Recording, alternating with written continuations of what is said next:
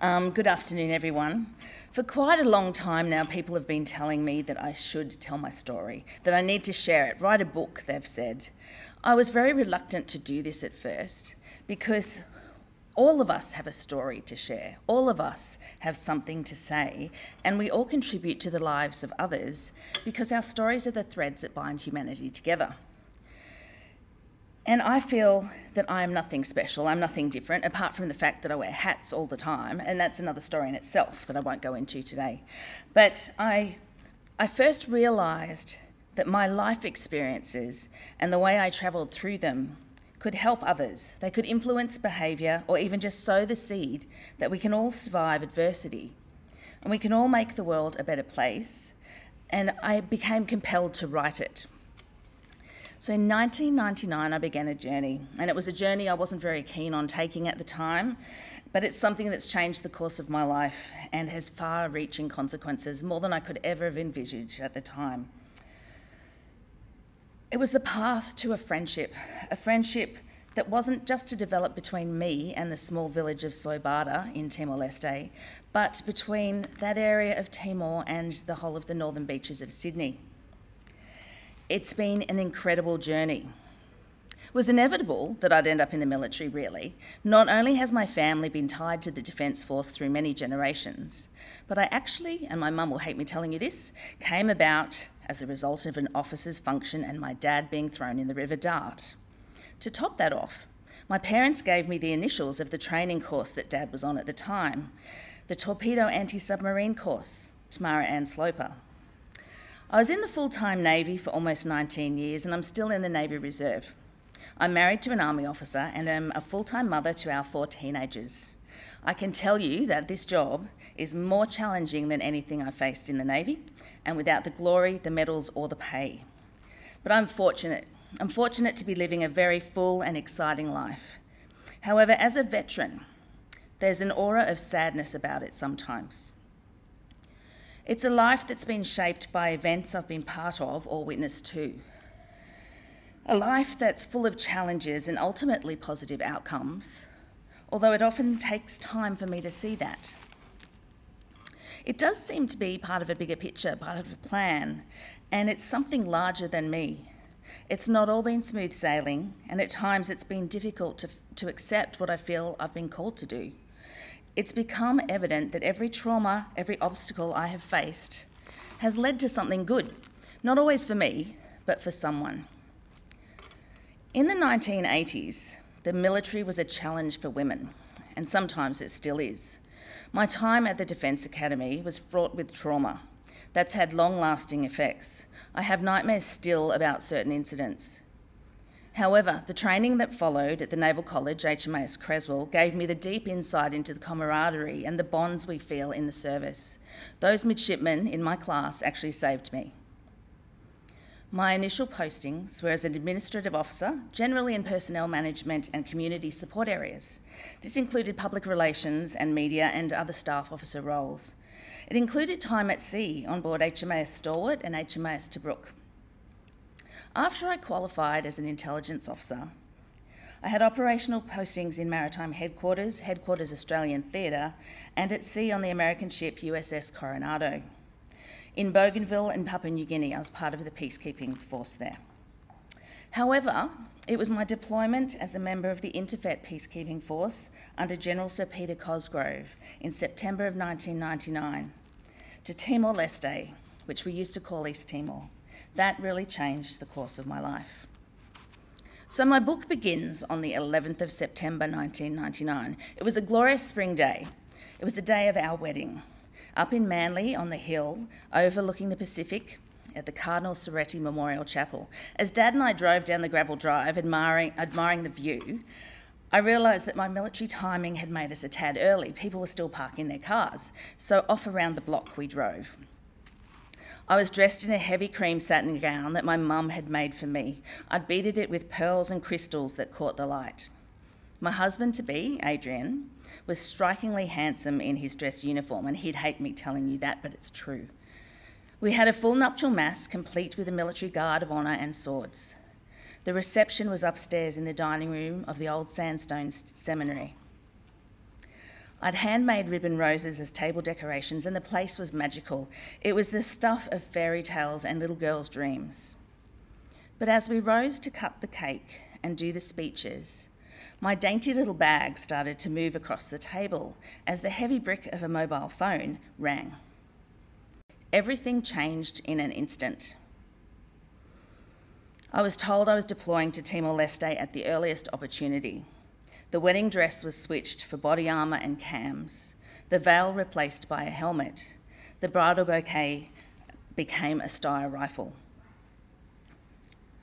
The RAF Hercules landed in the capital city of Dili. With no windows, we couldn't see what we were going to face on landing. There was gunfire coming from the outer edge of the runway, but we were blinded by the acrid smoke that assaulted our nostrils and made our eyes water. Deploying like this was new to me. I was more used to huge warships, complete with running water and flushing toilets. A young soldier grabbed me and pushed me down, helping me struggle towards what was left of the terminal. It was the smell of decay and burning buildings that stays with me still.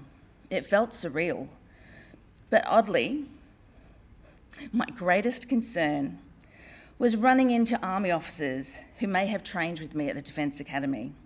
I would rather have faced the machete-wielding militia in the jungle than see those men again. I served in Timor as an intelligence officer, attached to the ground force. Conditions were extremely basic and the environment was high threat. For a start, it wasn't where I expected to be during my honeymoon. Destruction and death were everywhere. The country was on fire. On arrival at Obrigado Barracks, an old Indonesian army structure that still bore evidence of the atrocities that took place there, I was supposed to live with the people I worked with, and they were mostly army. The Navy hierarchy insisted that I live in the building with them.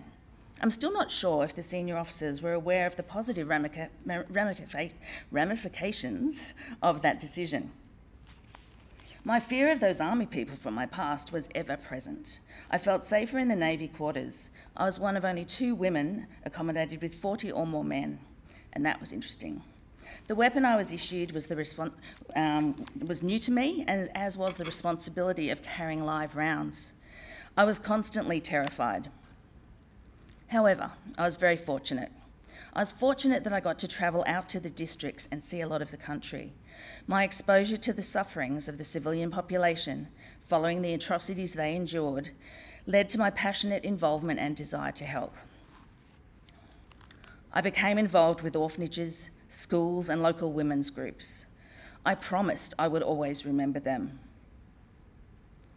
It would prove impossible over time for me to forget the pain, the fear and the grief in the eyes of a mother holding her dead child, or the teenage girl who'd been repeatedly raped by the militia for not exposing her brother's hiding place. All of this violence put into perspective any bad experiences I'd had at the hands of cadets at the Defence Academy. During those first weeks in Dili, it felt as though the Timorese women, so gentle yet so brave and fiercely protective of their families, healed me of my past traumas by sharing with me their own. I drew on their strength, their resilience, and their positivity and faith. It was the most extraordinary experience. There are many stories from that time I spent in Dili in September 1999, but one of the most difficult for me, and it does haunt me to this day, was during the wet season. The wet season was nothing like the rain we experience here in Sydney. It was so heavy, the actual raindrops were so thick that your eyes would fill with water and it became difficult to see. It was heavy enough that you could stand outside and wash your hair in it. The weather, however, rendered the unsurfaced roads extremely dangerous. I'd met an Australian aid worker when visiting an orphanage in the hills. She called me late one rainy night to ask for my help.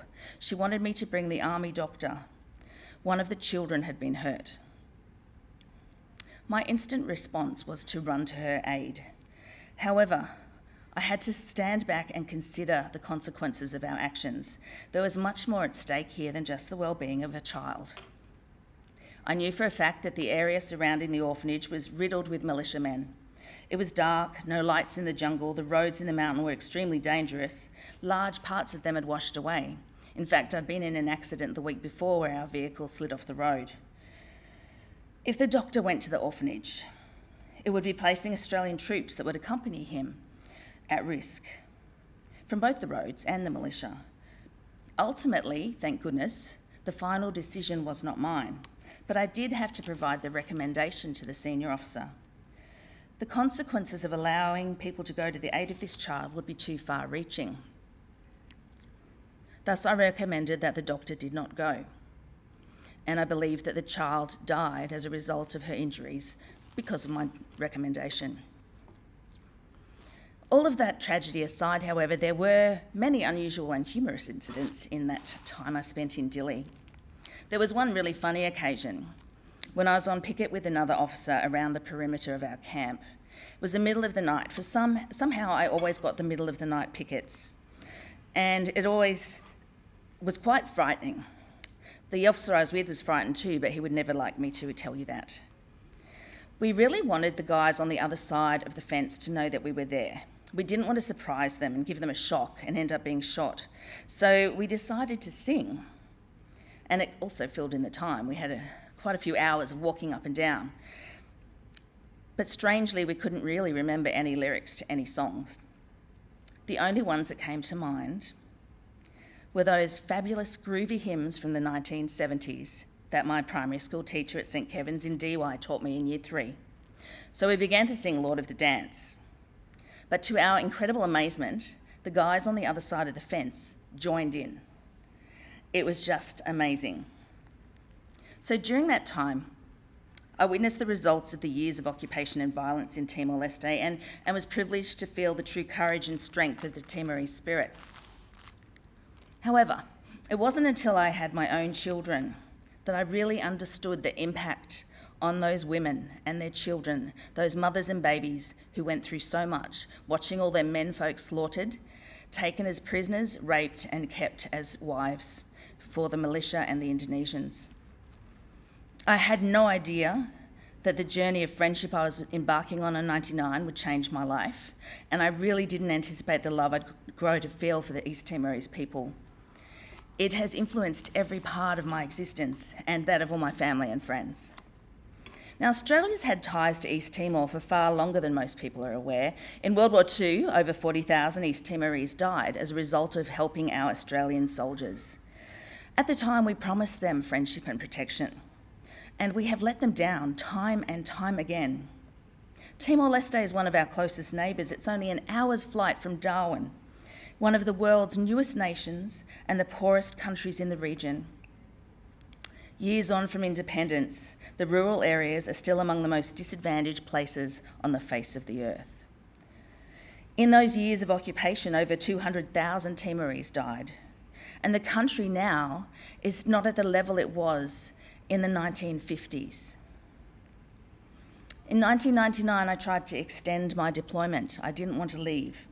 There was still so much to be done. It felt wrong to leave a job unfinished and to leave these people I'd grown so close to.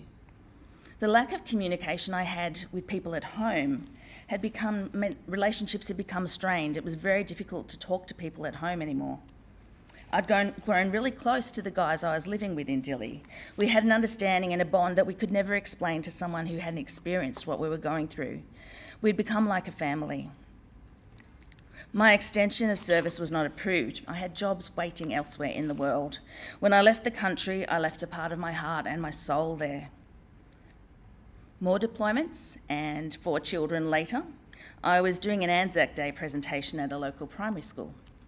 The children asked the usual questions about warfare, death, weapons, and I steered the conversation to peacekeeping and peacemaking because as a military officer, I felt that that was my role.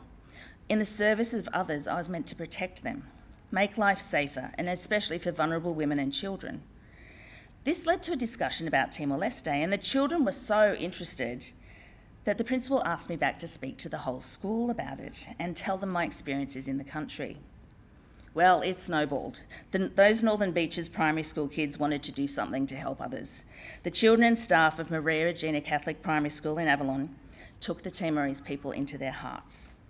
A friendship link with a school in the village of Soibara in Timor-Leste was established, but before long, an official agreement was signed between our two local governments.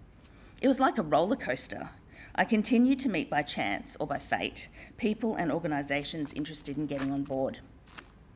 Now, none of this was part of my plan. I can't take credit for any of it. Many other primary schools and high schools are partnered now with Soibara, churches of all denominations, surf clubs, RSLs, Rotary clubs and community groups. It has simply blown me away. People I've met in cafes or on buses have volunteered to help, and the Friends of Soibara charity became registered as an official charity in 2010. Before COVID, we managed to travel to the village twice a year with groups of volunteers. The village of Soibara is really remote and breathtakingly beautiful. It's high in the mountains and was originally built by the Portuguese, so the history is very significant. It was the first school and college in Timor-Leste, and it's where all her current leaders did their schooling. So that made it quite a target back during the fight for independence, because that's where most of the independence guerrilla leaders had trained, so it was targeted by the militia. Most of the people in Soibara are subsistence farmers, and I've been really fortunate to experience the love and strength of that community in Soibara.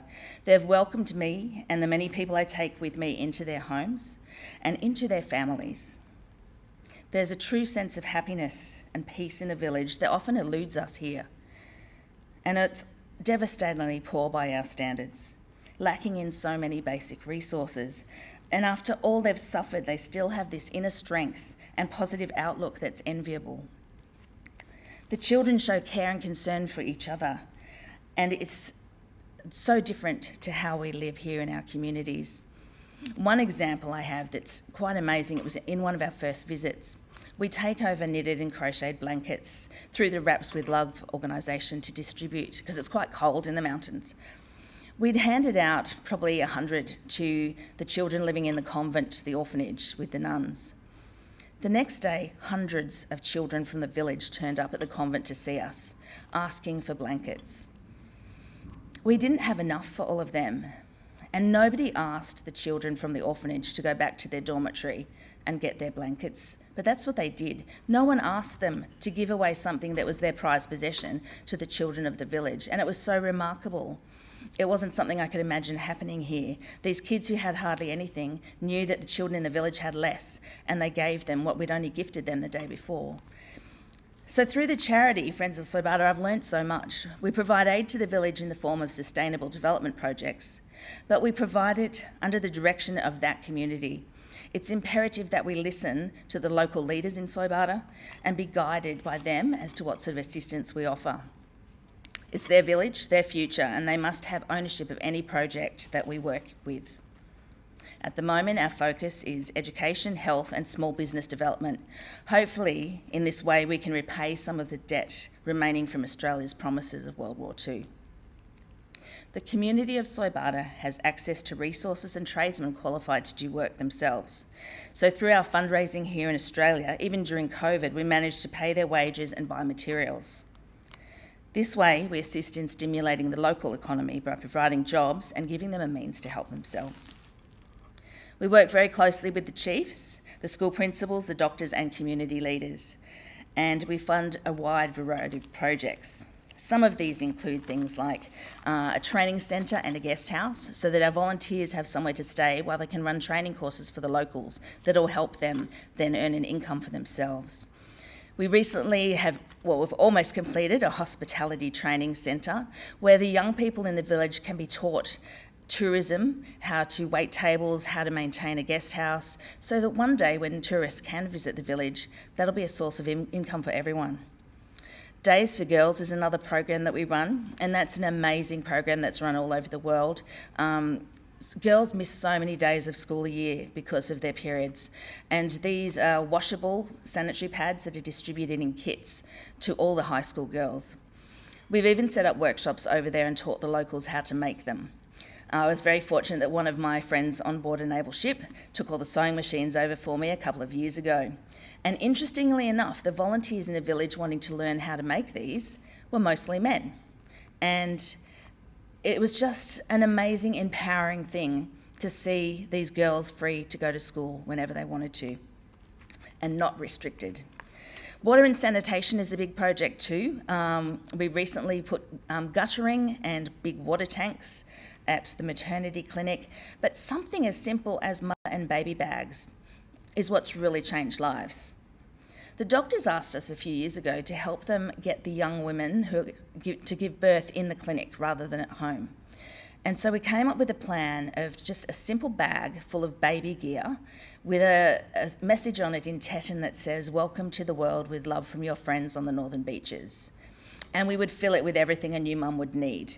Often I'd just buy it in Timor, but there's groups here in Sydney who'll make baby clothes and blankets to go in there. So it's all very personal and made with love.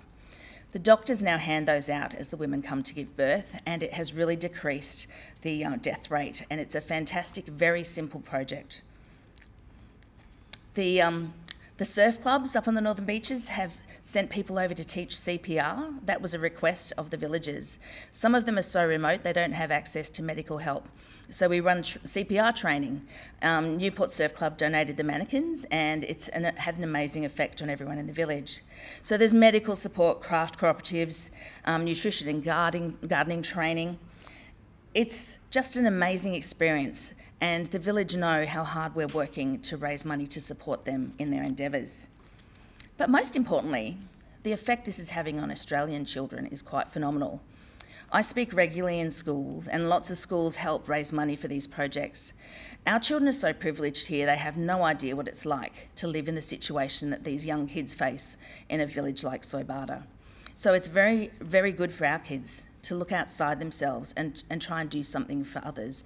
And to me, it's really encouraging to see the sense of social justice that our teenagers have here. It's very heartening in the current world to know that our teenagers, as much as they often get a bad rap, are really doing so much and reaching out to help others. And I think that's one of the greatest things I've found. I'm really blessed to be part of this charity. I'm blessed to be accepted into the village of Soibara. When I go back there, I feel like the weight of the memories of 1999 are lifted from me. And I can see the positive outcomes of that deployment. Everything that happened in '99 has led to something good happening now. I hope that by sharing my story, a story of healing through serving others, I can make a difference. It might just help the people of Timor-Leste, because their story needs to be told, and as neighbours we must support them after letting them down so many times in the past. My story might help other veterans suffering from the mental health consequences of conflict, and there's certainly many of them out there now who need our support and our encouragement and love. My story may provide hope for women who've endured the long-lasting effects of abuse, particularly in a male-dominated environment.